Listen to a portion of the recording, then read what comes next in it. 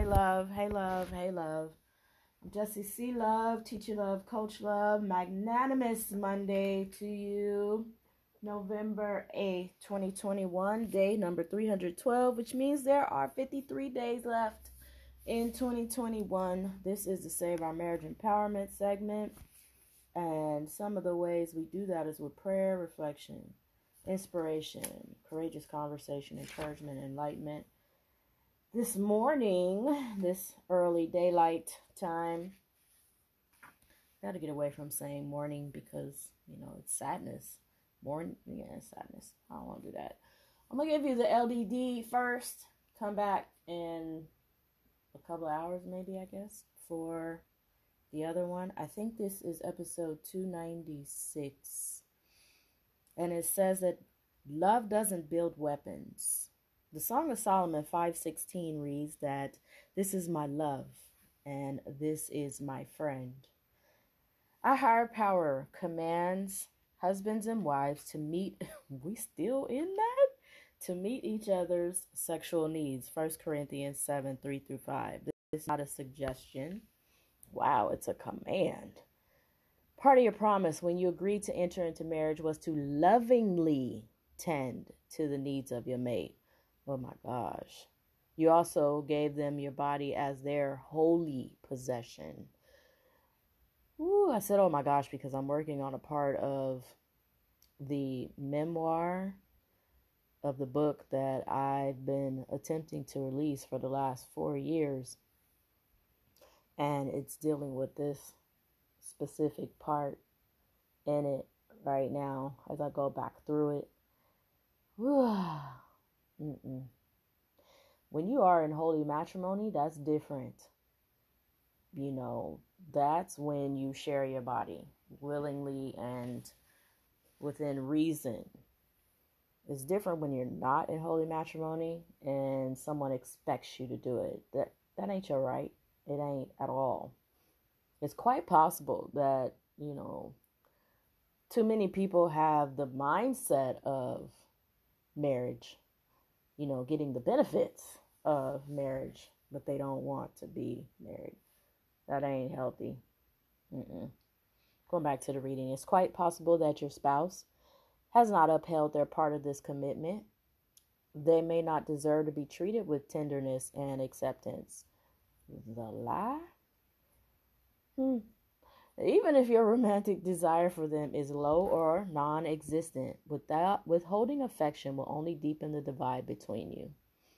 You may even find in returning to the marriage bed that this one concession could spark a renewal in your love for one another. So basically, this is saying that there are going to be times when there's an issue in the physical intimacy department. That's when you use wisdom to talk about it. Okay? We're not refusing our bodies to our spouses just because, if there's a health issue, that's different. We don't use sex as a weapon.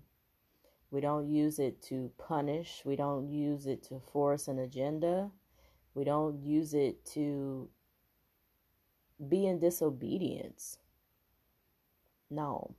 When you're in a healthy marriage, you are loving one another. You're loving your body as unto our Creator in accordance with the Word and the love that our source gives us.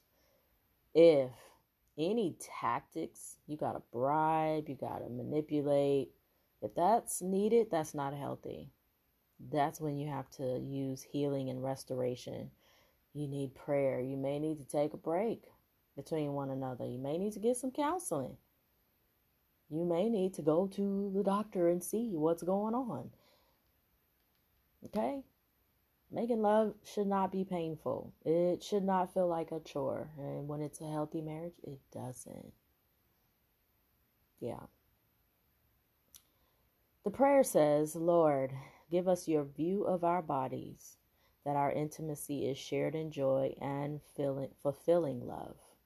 Bind us together in heart, that we truly enjoy the gift of you that you have given us to experience. I